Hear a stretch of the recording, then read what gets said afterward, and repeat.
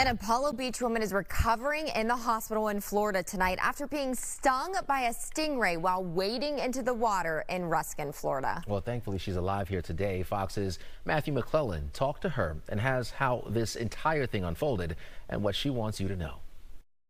If the first thing that comes to mind upon hearing this story is the crocodile hunter Steve Irwin, his untimely death nearly 20 years ago, it is because that's how unusual it is to hear about upper body trauma, a puncture wound from the venomous spine of a stingray. This woman's name is Christy O'Brien. She's being treated at St. Joseph's Hospital in Tampa, calling this a freak accident and a warning for some viewers. You may find these pictures we're going to show you disturbing.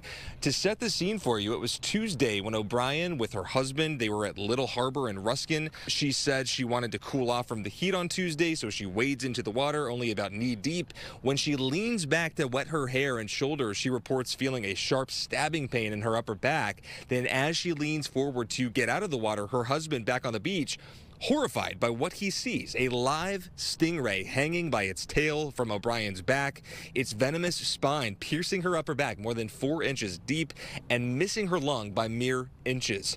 O'Brien knew not to agitate the animal by making any movements. Paramedics freed her using shears to cut the stingray at the base of its tail.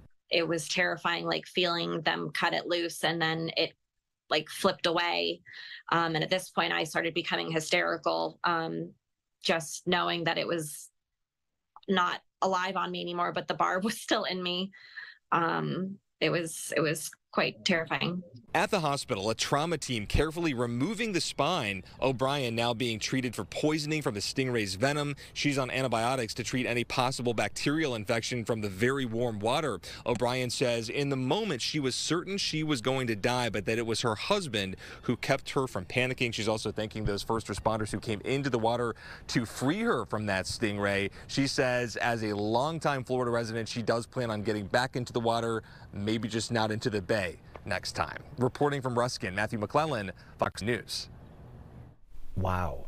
You know, thank goodness her situational awareness and that, you know, just kind of being aware and trying to stay calm. Her husband was there to help, but that is a very dangerous situation, although it is rare. So close to her lung. Thank know. goodness she's doing okay and able to talk and share her story. Wow. All right, be careful when you guys try to cool off this summer.